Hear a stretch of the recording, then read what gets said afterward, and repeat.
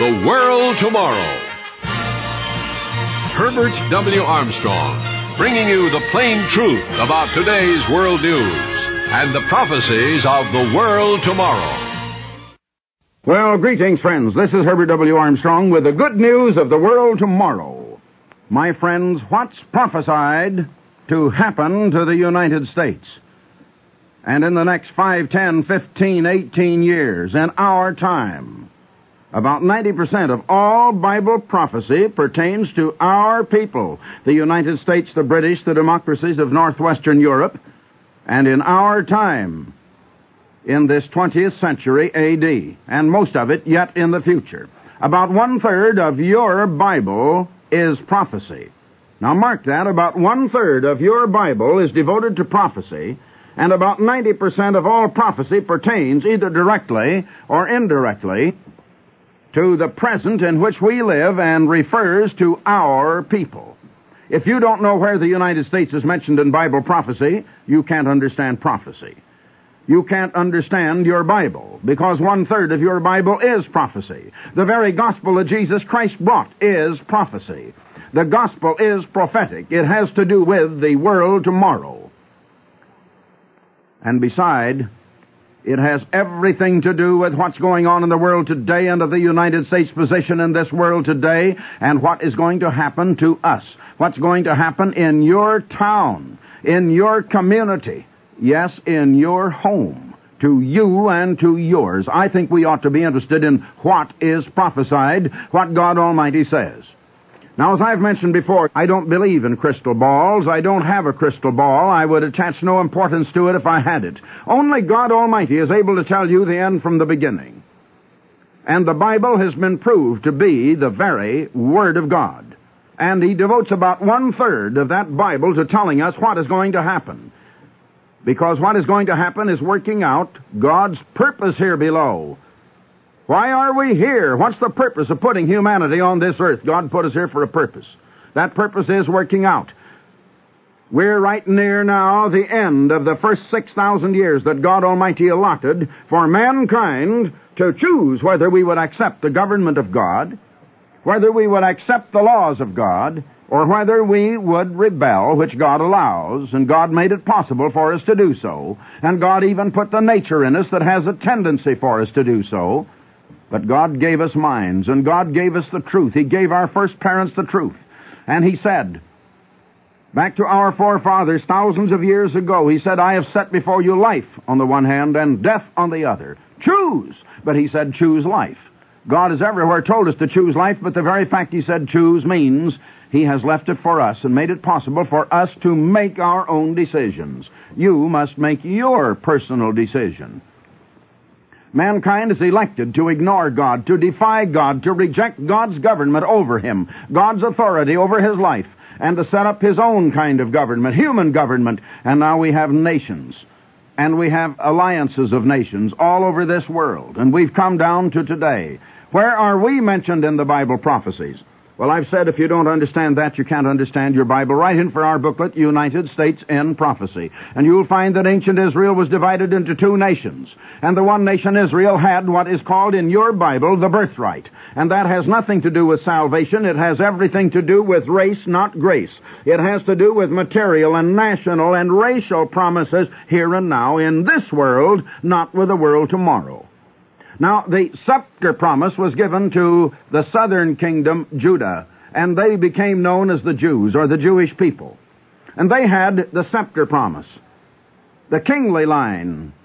And so David's dynasty was of Judah, and Christ came of the dynasty of David, the king who is finally to come a second time as the King of kings and the Lord of lords, but who also is the Savior of the world. He is the one seed in whose seed, as God said to Abraham, all the nations, all the families of the earth shall be blessed. That is the spiritual promise. That is the phase of the promises God made to Abraham that is of grace, that has to do with the life to come, with the world tomorrow.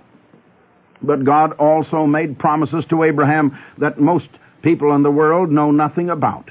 They simply don't seem to have read their Bibles. It's right there. It begins in the 12th chapter of Genesis. You'll find it in the 17th chapter, the 26th, the 35th, and other chapters all through the book of Genesis, where God made these promises to Abraham. He re-promised them to Isaac and again to Jacob. And it's all through your Bible. It is the story thread of the entire Bible, because God is concerned with one people until the world tomorrow. In the present time, God has called one people as His people, chosen not for favors, but for a responsibility that they have refused to perform. And that's our people. The house of Israel were never called Jews, and they were driven out to Assyrian bondage and slavery and uprooted from their homes long before Judah was taken to Babylon. And so we seem to think that all there was of Israel was what was left in Judah after Israel had been taken away. Now I want you to notice, my friends, that the Israelites of that time were uprooted from their homes. They were taken to the southern shores of the Caspian Sea. And Shalmaneser of Assyria, he was the king of Assyria at the time, who invaded and who conquered Israel and who removed them over to the southern shores of the Caspian Sea, as I said. He did not destroy their cities. I want you to mark that, because I'm coming to that just a little later. He did not destroy their cities. Rather, he removed them from their cities, and then he put the Gentiles from his kingdom in their cities.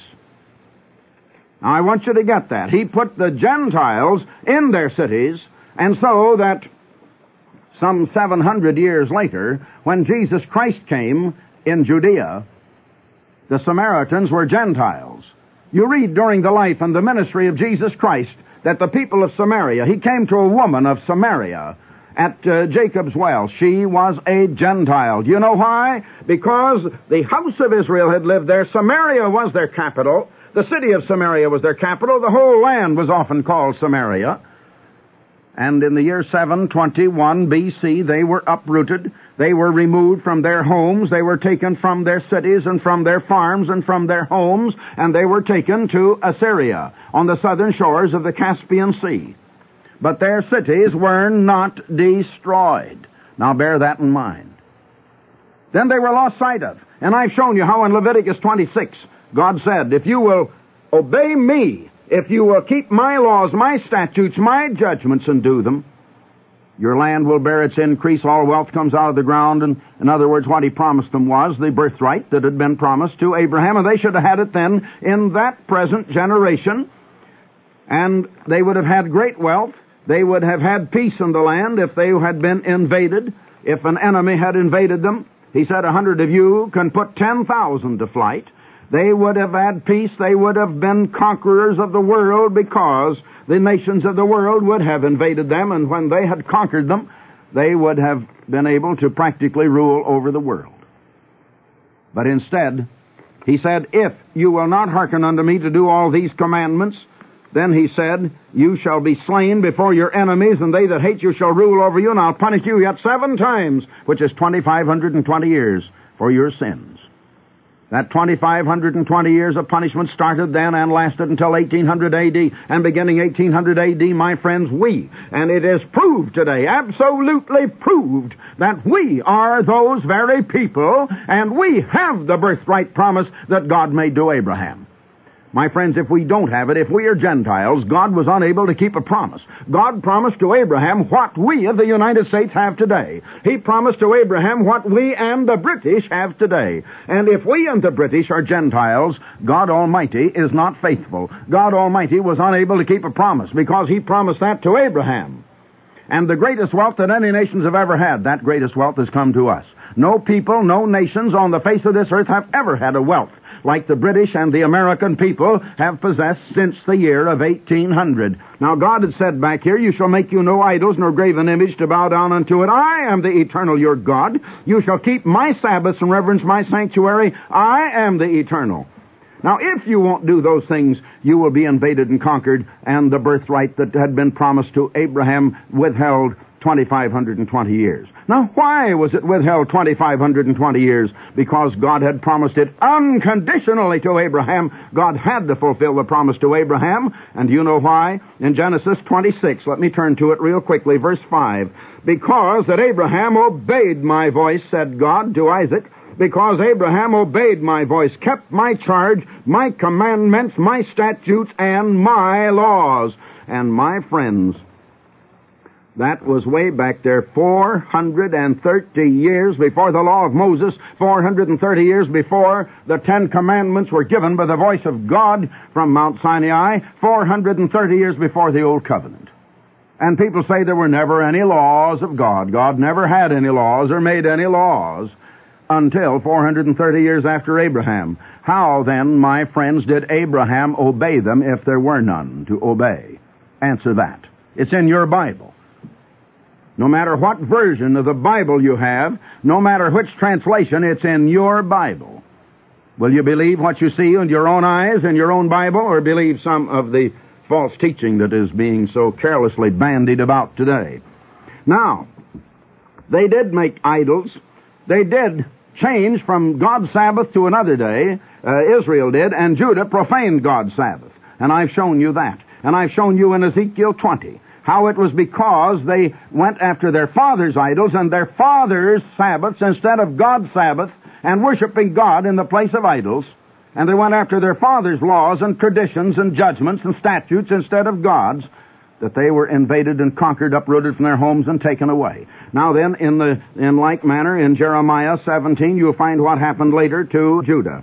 Because I was speaking then of the house of Israel. And now in Jeremiah, the 17th chapter, the Jewish people, long after Israel had been taken away, were breaking the Sabbath. They didn't have the wrong day, they merely were profaning the right day. Thus saith the Eternal, this is verse 21, Jeremiah 17. Thus saith the Eternal, take heed to yourselves, and bear no burden on the Sabbath day, nor bring it into the gates of Jerusalem, neither carry forth a burden out of your houses on the Sabbath day, neither do ye any work, but hallow you the Sabbath day, as I commanded your fathers. But they obeyed not.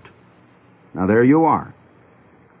Now in verse 27, God gave them the final warning. But if you will not hearken unto me, to hallow the Sabbath day, and not to bear a burden, even entering into the gates of Jerusalem on the Sabbath day, then will I kindle a fire in the gates thereof, and it shall devour the palaces of Jerusalem, and it shall not be quenched.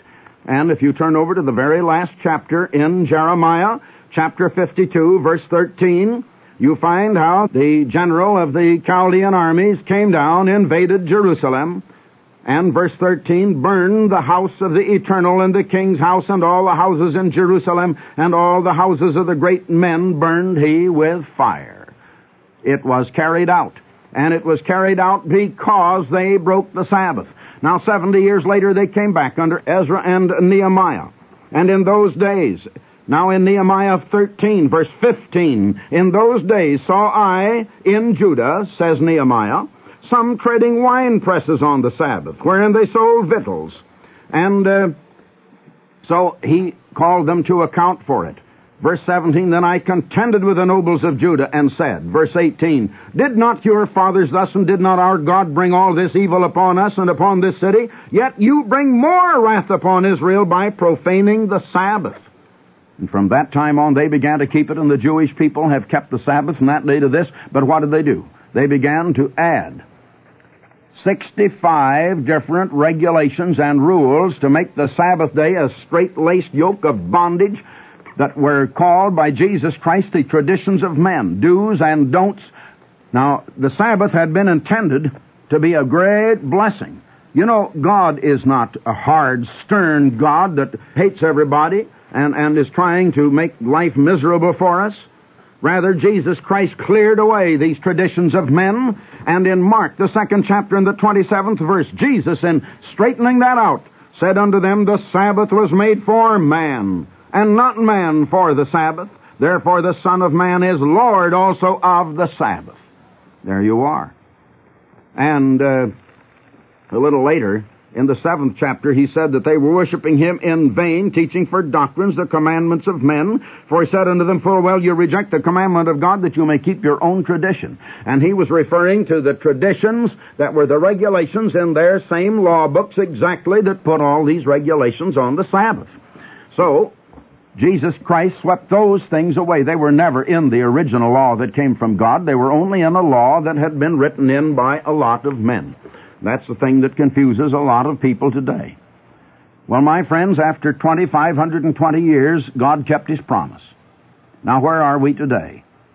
I say to you that while our land is literally dotted with churches, you find them on the main corners of almost every hamlet and town and city in the United States, and we pray to God, but as you find in the prophecies, we never put our heart in our prayers. That is, the majority of us don't. Maybe a few do, but it's entirely too few. And every real Christian knows that. And our land, my friends, is filled with idols, and that too is prophesied in your Bible. Only we don't seem to know what an idol is today. Now, we not only do have real idols and real images in our land today, and we've got them in a way, but we don't call them by that name. We don't call them idols anymore. We just call them a different name. If you use the word statue or image, you think that makes it all right. Or a picture, or something like that. We have pictures of Christ. Of course, that's not an idol, is it? Oh, isn't it? Well, did you ever stop to think about it? Did you ever look into your Bible to see what an idol really is, my friends? Oh, how unthinking we are. It seems that if people do a thing, if it's custom today, we can do anything. We can just flagrantly violate the things that are in your Bible. And we seem to think it's all right. And people say, oh, yes, I know the Bible says so-and-so. But I don't see any harm in it. Well, all the people do it, and the churches do this and that and the other thing, and it seems to be generally endorsed by all the people and by the clergy. Well, I want to tell you, my friends, the clergy did a lot of things that were wrong way back there in the olden times, and there are a lot of prophecies about what they'd be doing today. Do you know what your Bible says? Have you been reading your Bible? It's about time you did. Because your Bible says that in this day we would have been turned to fables instead of the truth. Counterfeit doctrines, thinking we have the truth. Oh, of course, we're sincere. I've always said that. We're sincere. We do what we think is right. Your Bible says there is a way that seemeth right unto a man. The ends thereof are the ways of death. Yes, we're sincere. If we were not sincere, if we knew we were wrong, we would not be deceived. But every prophecy says that we are deceived today. All right, my friends, here we are today. God has carried out His promises to Abraham. We have become the greatest, the mightiest, the wealthiest nations on the face of this earth. And we still are not obeying God. We still, even today, are not turning to our God. We still do not recognize the authority of our God as is emphasized in His Word, the Holy Bible. And I want to tell you, my friends, the one mission, the one great overall mission and purpose of the World Tomorrow program, and the reason it's going around the world, and it's worldwide, and the reason for it, and the reason that God Almighty has raised this up, is to put emphasis on the fact that the world seems to have forgotten the authority of God Almighty, the authority of His Word, the fact that God is not only a creator who created way back in the long ago once upon a time and then went way off somewhere and forgot everything He had done and is not concerned, but a God who created force and energy and all laws and who sustains those laws and who is ruling with those laws, but who ruled that we have to decide which way we go. And we've been making a lot of wrong decisions, and time is about up. And there is a limited time. It's 6,000 years, and we're near the end of that 6,000 years. And in other words, the end of this age, or the end of the world, as it's sometimes called. We're right down at the end of it now. Thank God a happier world is coming. Will God wake us up? Now, I just have a little time, and I want to show you what is prophesied to happen to us. The most important business in your life is to know what is prophesied and what is going to happen to the United States and what is the purpose of God Almighty being worked out here below. And if you don't understand who we are, get that booklet, United States in Prophecy. The mailing address is Herbert W Armstrong, Post Office Box 111, Pasadena, California. I'll announce it again now in about 10 minutes, a little less, at the end of the program. Be sure you have pen, an envelope, paper handy. Jot it down. Mail it immediately. before you forget it, before you do another thing. All right, will you turn to Micah? Micah, the 5th chapter. Here's one of the prophecies. And do you know that the New Testament church, as you read in Ephesians, is built on the very foundation of the apostles and the prophets. Jesus Christ himself, the chief cornerstone. Now, beginning with verse 8, I want you to notice. Now listen, I want to show you that this is talking about things that could not be said of the Jewish people. Listen, the remnant of Jacob shall be among the Gentiles, in the midst of many people, that is, many nations, as a lion among the beasts of the forest. Who is the great nation of the world today? Where are the great nations? The British and the American people. And we have been for 150 years. The lion among the beasts of the forest, as a young lion among the flocks of sheep, who if he go through both treadeth down and teareth in pieces, and none can deliver. But as I've said, God is now through winning wars for the United States until we repent, until we turn to Him, until we rely on Him and believe on Him in faith. You know why He has won our wars for us? Not because of our righteousness, not because of our faith. We haven't relied on Him. We've relied on foreign allies. In World War II, we relied on Russia. And now we know what an ally Russia turned out to be, don't we? Or have we learned that lesson yet? When on earth will we wake up? Listen, my friends. If we go through, both treadeth down, teareth in pieces, and none can deliver, thine hand shall be lifted up upon thine adversaries, and all thine enemies shall be cut off. What happened to Germany? What has happened to Japan? What has happened to our enemies, my friends? Exactly what this says. Can you apply that to the Jewish people? Are they nationally as a nation? They have formed a nation in Israel. Is Israel the giant? Is Israel the great nation, the lion among all the nations of the whole world? I should say not. They're one of the smallest, one of the least, one of the smallest nations. Have they lifted up their hand on their adversaries and all of their enemies been cut off? No. And it shall come to pass in that day, this same day, the last day, our day, 20th century, saith the Eternal, that I will cut off thy horses. I will cut off your war horses and destroy your chariots. I will root out the towns of your country and ruin all your fortresses. My friends, that's a prophecy. That did not happen when Israel was taken captive 721 B.C. Their towns were not destroyed. Listen, I will cut off the cities of thy land and throw down all thy strongholds. I'll cut off witchcraft out of thine hand, and our land is full of that. Go to your newsstands and look at the astrology stuff you find there, and find out how many of your leading businessmen plan their business by it, and you'll be shocked. I want to tell you a lot of things are going on in this nation of ours that we don't seem to realize, and things that God Almighty condemns. God tells me, cry aloud. He doesn't say give you a nice soothing weak whisper. He doesn't say lull my people to sleep. He says cry aloud and spare not, lift up thy voice. Don't push it down into a weak little whisper, but shout, thunder at my people, and tell them their sins. That's what I'm telling you, my friends. God help us to wake up. He says, I will pluck up thy groves, or that is the Asherim, that's pagan worship. And our land, believe it or not, is filled with pagan worship, but we put Christian names on it. And we call pagan worship and pagan forms by Christian names, and sometimes we even use the pagan name and think it's a Christian thing. You look up in your dictionary, you look up in the encyclopedia what the name Easter means and where it came from and what Easter is, whether it's a Christian name or not. Go look it up, my friends. And don't be angry at me. Just go look it up. It's in any public library. I will pluck the groves or the heathen worship out of the midst of thee, so will I destroy thy cities. That didn't happen when Israel was taken captive before. That did not happen in ancient Israel. Now, I started to read to you in the preceding program from the 30th chapter of Jeremiah, and here it's a time of war and not of peace.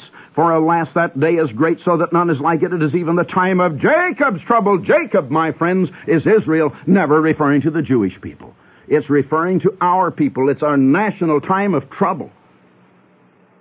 Even the time of Jacob's trouble, and it is great, so that none is like it. I read to you, I've been reading time after time after time on this program, where Jesus said there would come great tribulation, such as was not from the beginning of the world to this time known or ever shall be. And except God intervenes that no flesh should be saved alive, human life would be destroyed. It's the same time that Daniel said when Michael stands up And it's the time of the wrath of Satan the devil against our people, and I've shown you it's national as well as religious and individual on individual Christians.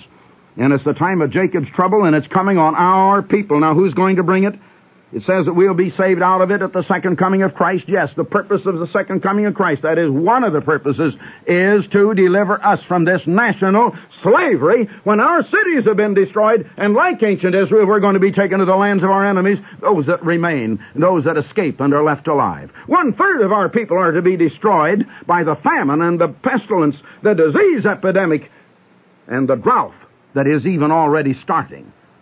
And 1/3 of our people by the invasion, the military invasion that is prophesied to be the real World War III that is coming on the United States and on the British Commonwealth. I tell you, my friends, this is strong, but it's in your Bible. It's in one prophecy after another, and it's about time that someone had the courage to warn this nation of what is coming if we don't repent and return to our God. But listen, in the day that this nation will repent, will acknowledge the supreme authority of God, will rely on God instead of foreign Gentile allies and on military power alone. And the day that this nation will turn from its evil ways and from all of our rottenness and crime among ourselves, right here trying to cheat and cut each other's throat among ourselves in this land. You go look up the Census Bureau records of crime, and you'll find there's more of it here than any nation on earth. Now, I showed you last time where that's coming from. Christ at His coming going to break the yoke on our neck, and it's the daughter of the ancient Babylon of 600 years before Christ. It's this modern 20th century daughter, and you find it in the 17th chapter of Revelation. And my friends, it comes down to a combination of 10 nations, 10 dictatorships in the territory of the ancient Roman Empire that are to arise and to attack us even before the communists can do it. They're going to get the jump on the communists. Well, I've only had time for a little of it. I've only gotten started. There's so much more of this, my friends, why it would take me hours to give you all of it. So keep tuned in. I'll give you more of it in future programs. So until next time, this is Herbert W. Armstrong saying goodbye, friends. You have heard The World Tomorrow with Herbert W. Armstrong.